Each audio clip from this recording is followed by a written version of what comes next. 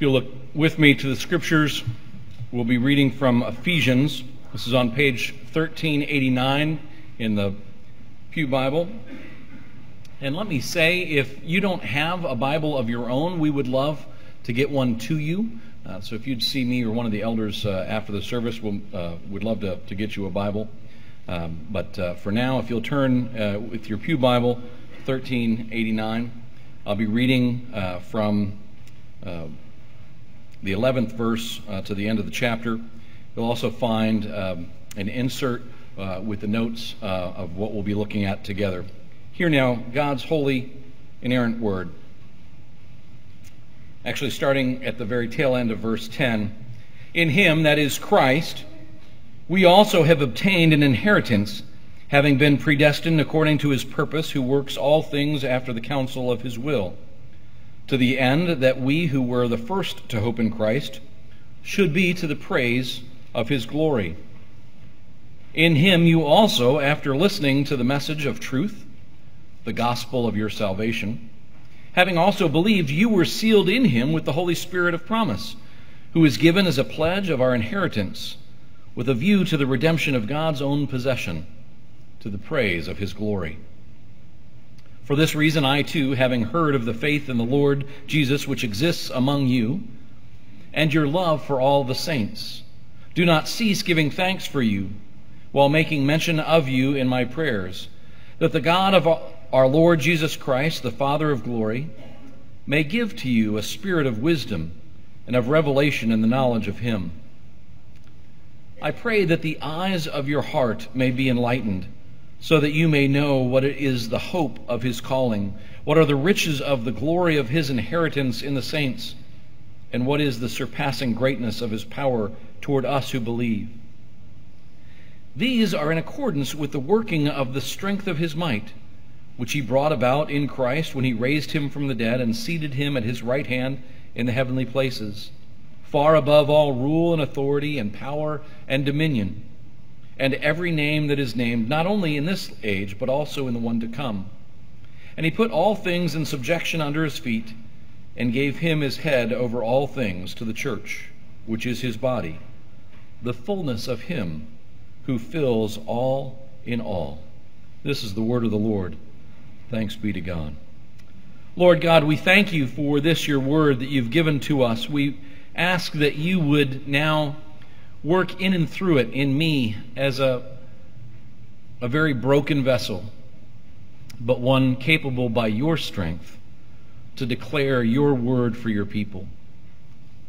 So we ask that you would not only convict us of sin, but restore us and encourage us with the truth of your word, that we might go from here praising your name and extending your grace to all those that you bring into our path. For it's in Christ's name we pray. Amen. Our family had a delightful time yesterday. One, just what a New England day. I mean, that was a Chamber of Commerce kind of gorgeous Saturday, right? And we had the incredible privilege of being invited to Annabelle's home and vineyard. Do you all know that Annabelle has a vineyard?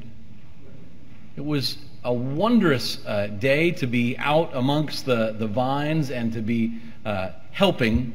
You know, we were trying to help Annabelle. We mostly were learning from her and her family as they were harvesting the grapes and bringing those in to get them and sort them and press them and make delicious juice and wine. And it was just a wonderful day of being there with Annabelle and her family. But the thing that struck me as I was learning, I'm a suburban kid. I know about grapes based on what's for sale at Hannaford, right? And so I don't, they got two different kinds of grapes there, and the vines, and they're pulling off the netting, and they're getting, trying to make sure that all this is done well. But that's all new to me, and yet thinking about and meditating upon this passage and the way in which God, we're seeing in Ephesians, has adopted us into his family. And it's easy for us to focus on the precious moments kind of Hallmark Channel highlights of that, right? Of the picture of the baby just being adopted, and oh, that's so cute, right? And forget about the messiness of all the stuff that goes into adopting children into your family, right? It's not just the picture postcard moments. It's all of the stuff in between, and that ideally what we are hoping to see is not just this baby always being a baby, but growing into maturity in the same way that in those vines they got these clippings from other vineyards, and it would have been very odd if we'd gone over to see Annabelle's vineyard and she took us to her kitchen and showed us all the little jars of water with little clippings in them. Said, oh yeah, this is my vineyard. We got this from some great vineyards out in Minnesota, and look at all these different kinds of vines and grapes. Would have looked at her and said, gosh, I don't mean to be indelicate or anything, but those are clippings, right? No, she took us out in the yard where there were vines growing, and there were tons of things that they had done with those vines over years to get them to the point where they were growing up and over the arbors and had huge clusters of grapes that you could harvest and pick and bring in and enjoy. Well, sometimes we approach our adoption in Christ like God just has, these clippings there at his kitchen windowsill. And we're brought into the family of Christ, and we just stay right there in our little thing of water. Testaments to Jesus' grace. He saved us. Isn't that great? But what we find here in Ephesians, rather, is that he reminds us not only that God is the one who's completely at work in bringing us into his family, but that he's brought us into his family for a purpose. And that purpose ultimately is for him to receive the glory in and through our adoption and our maturing in Christ. Now again, that seems very odd to us because again, if we learn about things of God in how he works in and around us, and we've got so many different models and images of those things. And so if we went to a family that was adopting children, and they said, oh yes, look, we've adopted all of these children. Aren't we great? We'd kind of say, isn't this more about the kids? I'm kind of thinking. And so we apply that to God as well. And you see, it would be odd and disturbing for adoptive parents to have it all be about them. In fact, adoption agencies do a lot of questioning of why folks want to adopt, and if it's all about them, they're not so excited about them being adoptive parents. But that's because we are finite and we're broken. And so if anything is all about me or all about us, we have a word for that. Narcissistic, right? You see, that's not okay, because there's nobody on the planet that is all that, where it ought to be all around them. In fact, that's one of the things that we find in maturing, in growing up, is that passing from childhood, where we think the world revolves around us, to coming to the very harsh reality that the world isn't all about us. And that's part of our maturing. But you see, the reality is that God is all of that. He really is the one who's worthy of all glory and all praise and all honor. And so it makes sense that his adoption of us isn't just about us. It's about him. And so we'll see in this particular passage these three things that you see in your notes here. First, we're adopted to bring God glory. That's the purpose for his adopting us. Second, we are to mature together in Christ. That is, we're not to stay as babes in Christ, but to grow and mature in him. And third, we'll see how God's power is at work in our growth. That he's the one supplying the power for us to grow and mature together in Christ. So the first thing, we're adopted to bring God glory. We see this particularly in these first verses, 11 to 14, where we see the purpose of our adoption. We see it here in 12 explicitly, and then repeated again in 14. He's talking about these two groups, and we've seen this before in this passage, that there were those who were the Israelites, right, the Jews, who had been looking forward to the Messiah, and that's the first group he talks about here, that he says, to the end that we who are first to hope in Christ would be to the praise of His glory. That is, the Jews coming to faith were adopted into God's family so that God would be praised as a result of His grace to those who didn't deserve that grace. But that's not just true of the Jews, it's also true of the Gentiles, as he goes on to say, and in Him you also, after hearing this message, right, you were granted faith and brought in. Why? To the praise of His glory. That the telos, the end purpose of our being adopted into God's family, is as trophies of God's grace. That we would not be those who are brought into the family and say, yeah, we got it all together. We know our Bible, and we know our theology, and we're witnessing, and we're doing all kinds of missions, and we're part of a church that does all this great stuff. No, it's not about all of those things for our glory. Rather, we're adopted and brought in because we don't deserve any of those things. But God, by His grace, lavishes His blessings on us so that we then might extend that grace to others and be a testimony of God's grace. That when we gather and say, God saved somebody like me, we can look at one another and go, yeah, me too.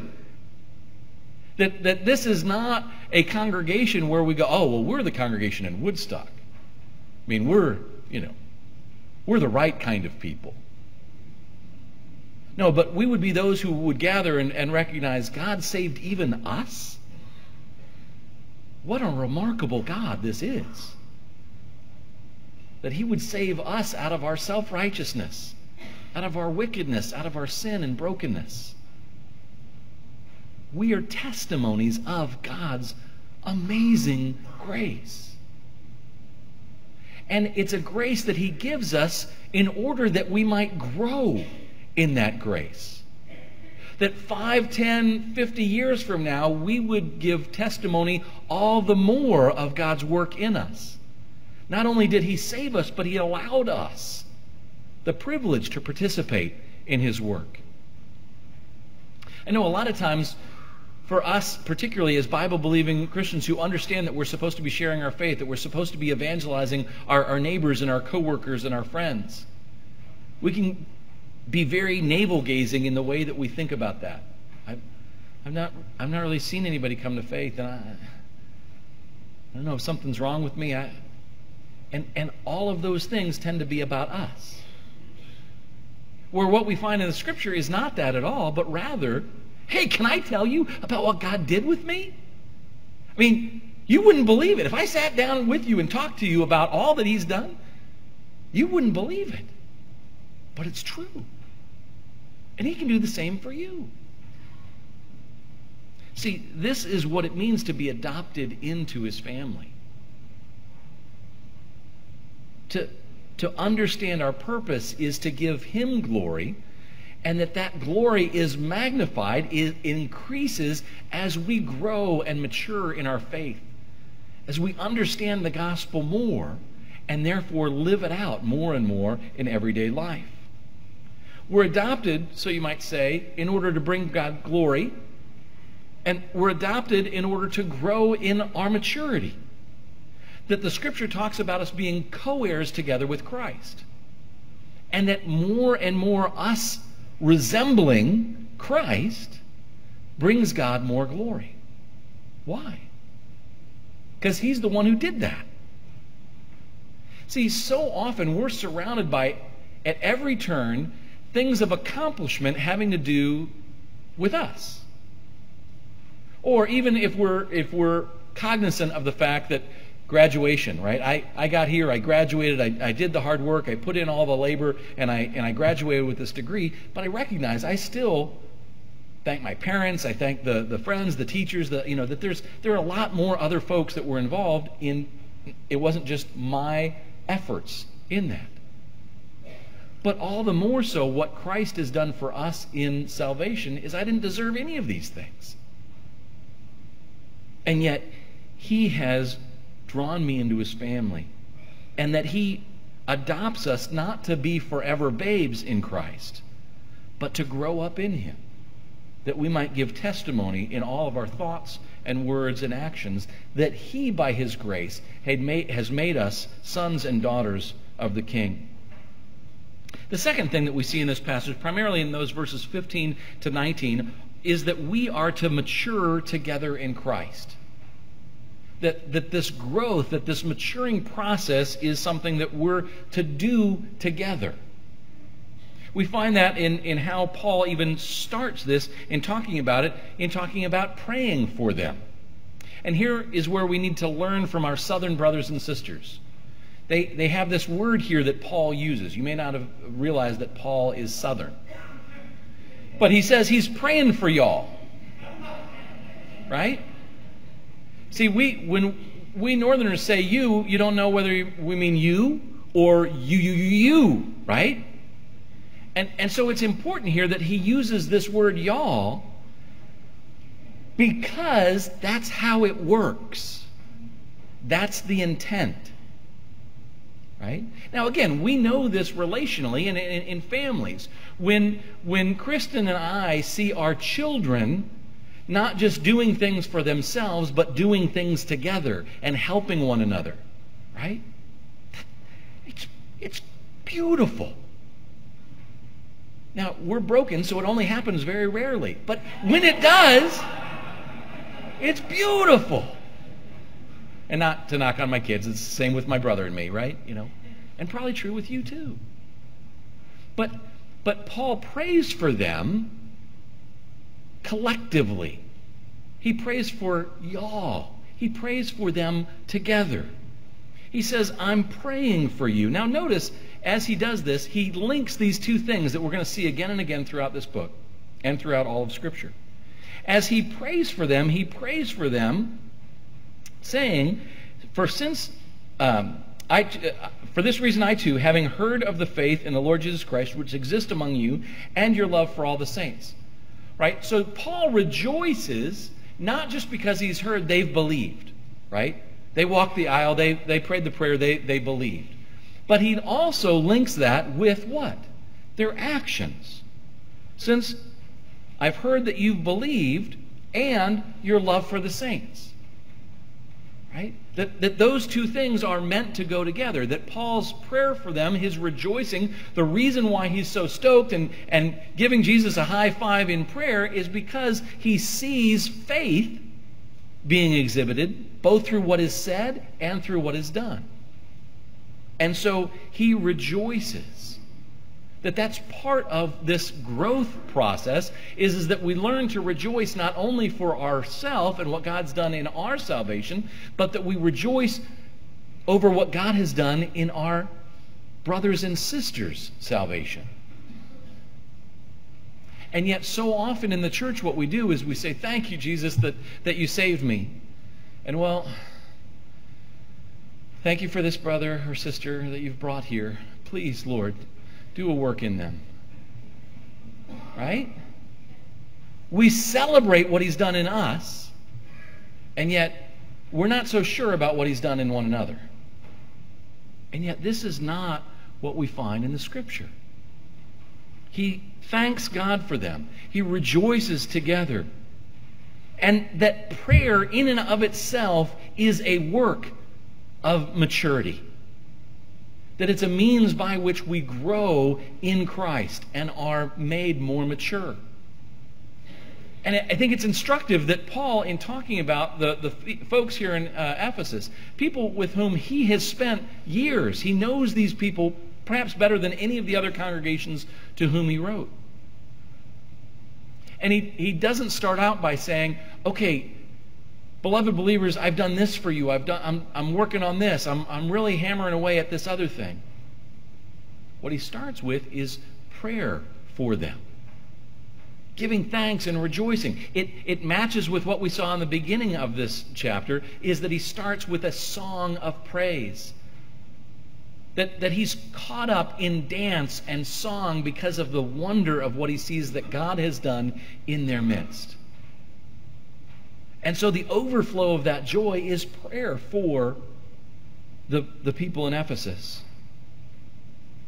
I know oftentimes when we hear of someone in need, and we, particularly us guys, we like to fix stuff, right? And so we hear of somebody in need, and we're scrambling thinking, okay, what can I do to help? What can I do to fix? Right? And the ladies too, you come along, well, I want to do something. I don't want to just, hear of this need and not do anything. And so oftentimes we'll say, well, I'll pray for you. But in our heart and in our thinking, often we're like, well, that's really not much, right? But that's not what we find in the Scripture.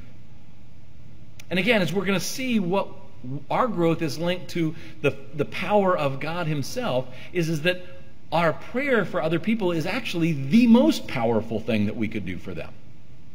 Right? Put it this way. So if I hear you've had something go wrong with your house, right? You're a friend of mine in the Carolinas, and like my friend Andy, who's, the winds came and blew off the top of their house. The roof just, peeled back, and all the rain came in, And so I might say, okay, Andy, I'm kind of tied up. I'm new at this church up in Vermont, so I can't really take much time, but I'll send you some things to help you in the mail. And I might think, well, but I've got the God of the universe who bids me come into my presence and ask me for all the things that you need. And I'll not only hear you, but I'll listen to you, and I'll work through what you request. I might have some connections with a few contractors in the Carolinas, and I might say, hey, I can't get down there, but hey, Bob, can you go over and help Andy? Now, that might be a really practical, good thing that I could do to help Andy. But my connections with a contractor pale in comparison to my being connected to the King of Kings, who knows every contractor on the planet. Right? So praying for someone is not less than, and gosh, I really wish I could do something substantial.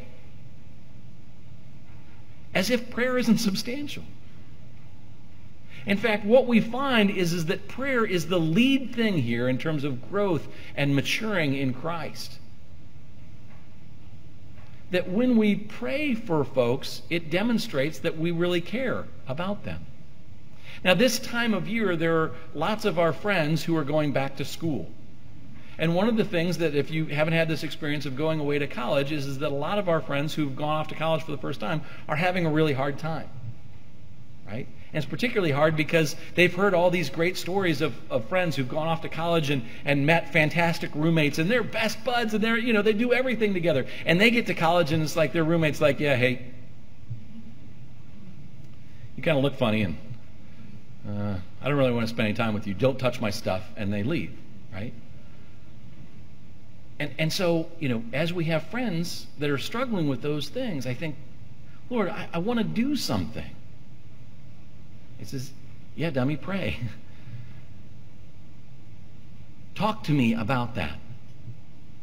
Ask me for the things that you can't do, but that I can. And Paul understood this, and so he's praying for his brothers and sisters in Christ in Ephesus, that God might work in them, that he might mature them, that he might grow them in all of these ways, that God's glory might be made more clear, might be made more known. We're in Christ together, and so our faithfulness is in him. It's not in what we do. We're to grow and become more faithful, more in line with Christ, but our doing that doesn't accomplish it. We're in him. So this might help. in talking about righteousness, right? If we're to grow and mature, we're to become more Christ-like, the Scripture talks about that as being righteous. And Martin Luther rightly understood what the Scripture teaches on this and talked about an alien righteousness, right? That the righteousness that we have in Christ is alien. That is, it doesn't come from us. It's not our righteousness. It's Christ's righteousness that he gives to us. But you see, the Scripture never says, okay, you're to have this alien righteousness and that's all. But what this passage is getting at is that alien righteousness, the only righteousness that we have is from Christ. We are to grow in more and more, having that alien righteousness become resident righteousness, become us living out and doing these things that Christ would have in us. That is, we're conformed into his image, that would show up and be demonstrated by us doing the right things for the right reasons. Now, it's clear from Scripture that we will never get there fully until Christ comes again and glorifies us. But that alien righteousness is not an excuse for us to go, well, I've got the alien righteousness of Jesus, I'm all good. So I can go and do as much unrighteousness as I want. Scripture's clear, may it never be. No, understanding that you've been given this alien righteousness ought to then encourage us, embolden us, empower us to live out that righteousness of Christ. And this is what it means for us to grow as part of the body of Christ. Now, this growth in him is organic, but it's also certain. And so sometimes there's a lot of confusion on this. I remember one youth pastor who was discipling us and hammering on the alien righteousness piece, hammering on the good and right things of Scripture, that we gain everything through Christ and it's not our own doing. So the parables of Jesus talking about, I am the vine and you are the branches. Right? That everything that you get is through me. And that is absolutely true. But sometimes we think about that in terms of like the vineyard at Annabelle's place. Like you go out into the middle of the vineyard and you see the vine coming up and then you see the grapes there and you listen real carefully. You don't hear the grapes going, right? Like they're straining to grow, right? And so sometimes we take that and say, okay, so you shouldn't strain to grow. No, you should understand that all that I have is from Christ. But that if we weren't to do anything else to grow, Paul wouldn't say, hey, I'm praying for you that you would grow.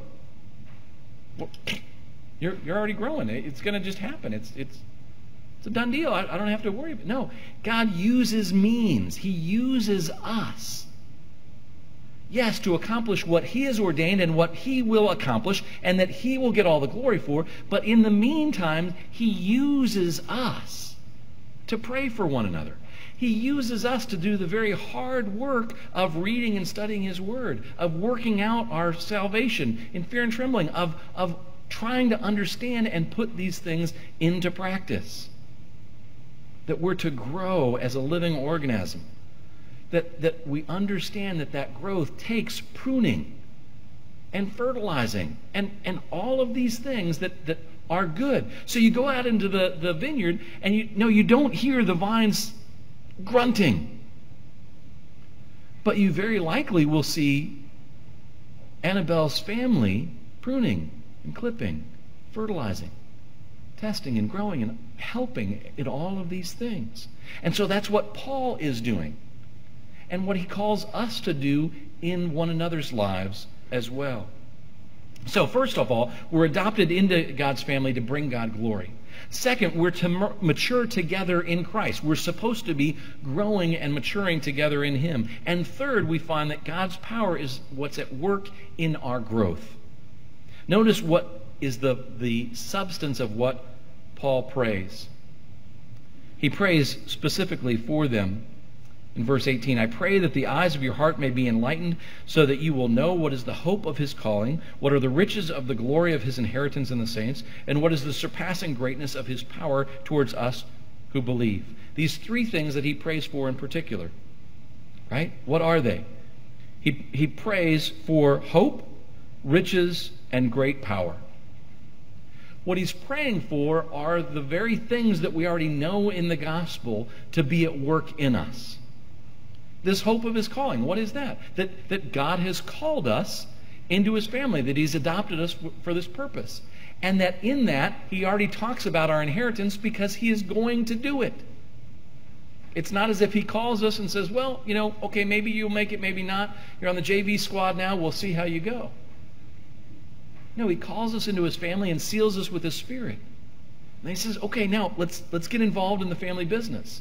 And it's not by your power, but by mine. And so Paul's prayer for them is not, okay, we really need them to develop these gifts and do all these things so that we don't get behind. No, he prays for the actual things of the gospel, that they would know those things, that they would be certain of those things. He prays for them to have this hope, that we might know with certainty what God has called us to. And that hope is what leads us even when the task is difficult. And not only that we'd have this hope, but we would also have the riches of the glory of his inheritance in the saints. That God has this stockpile of riches that are for his children. And we spend so much of our time trying to eke out a little bit of this or that. He says, go to the Lord of the harvest. If you have need, go to him. Ask him. And so he says, I'm praying that the Lord might reveal to you this hope of your calling and the riches that he has, so that we could stop trying to earn it on our own, but recognize that God has already paid for it. And then third, that we would understand the surpassing greatness of his power toward us who believe. Again, I don't know anything that drives me to my knees more than being a dad. Because I am completely and absolutely, utterly unable to do for my children what I want. Because I want them to grow and mature and be godly young men and women. And I can show them, I can model, I can teach them, but I can't do it. And so what does that get me to do? Drive to my knees, fall to my knees, and pray for God to do what only he can do. But then here's the mystery, is that he uses our prayers in accomplishing what only he can do. So oftentimes we put up God's sovereignty and our responsibility as if they're in conflict with one another. But what we find in the gospel is, no, he's completely sovereign. And by his grace, he uses us to accomplish what he's sovereignly decreed. And we see that not in some abstract theological construct. We see that in the very practical thing of them growing and maturing in Christ as part of God's family. So he says all of these things, the hope, the riches, the surpassing greatness of his power, are in accordance with the working of his power. And then he runs to the resurrection. He says not only did Jesus do all of these things, but God has raised him from the dead to demonstrate that he has authority, that he has power over everything. And so when we wrestle with our besetting sins, when we wrestle with the ways in which we're half-hearted in trying to follow Jesus, when we wrestle with even having a desire to see our neighbor come to Christ, we can run to him and say, you're the God of the resurrection. You can take what was dead and make it alive. Do that in me. Do that in us. We want to be alive in you. We want to be active. We want to experience your power in what we're doing as we do what you've called us to do. These, hope, riches, and power, are in accordance with the working of his resurrection power. Our knowing what is true is what applies the power of the resurrection in our lives. There's a reason why God's people read and study and meditate and memorize this book. It's because knowing the truth of what Christ has done is the source of our power. It's what sets us free from the bondage that sin and death continue to try to put back on us. It's the only hope for our neighbors and coworkers and friends. And so we need to keep coming to him to recognize this ascended kingdom power that Christ has in us. And so what do we do with that? How are we praying for one another? Do you pray for one another like, okay, Lord, it's my quiet time. I'm kind of busy. I've only got 8 minutes, not 10 today. And so here's my prayer list. Yes, Jesus, help these people, and read a passage and then go. Let me ask you, how did you pray when you were absolutely up a creek without any hope at all? Maybe it was in school. Maybe it was in a relationship. Maybe it was something that you found yourself in utter chaos in.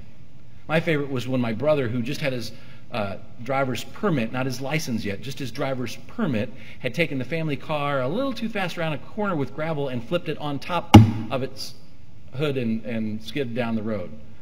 And so he called Mom and said, "Can you come bring a rope?" Right? How do you pray when you're in the ditch and you have no cell service and you are just out of luck? How do you pray? Okay, I've got about 8 minutes. Let's. No. Oh, Lord! Do you realize you're in a ditch? Do you realize that the God of the universe has brought you into this place that you might cry out to Him and see Him at work through the power of the resurrection? Let's pray like that and encourage one another. Pray for one another in that way, that His name might be glorified here in Woodstock and throughout Vermont and the world. Amen. Lord, thank you for your goodness and grace to us. We confess we don't know how to pray the way that we're supposed to. We don't know how to grow the way we're supposed to. But you've promised us that you will not leave us or forsake us, that you will teach us and show us, that you've given us your Spirit. And so we ask, Lord, that you would move in us, that you would help these words to connect with our hearts and our minds, that you, Heavenly Father, would continue the work that you've begun in us so that we might be like our elder brother Jesus, and so give you glory and honor. For it's in Christ's name we pray. Amen.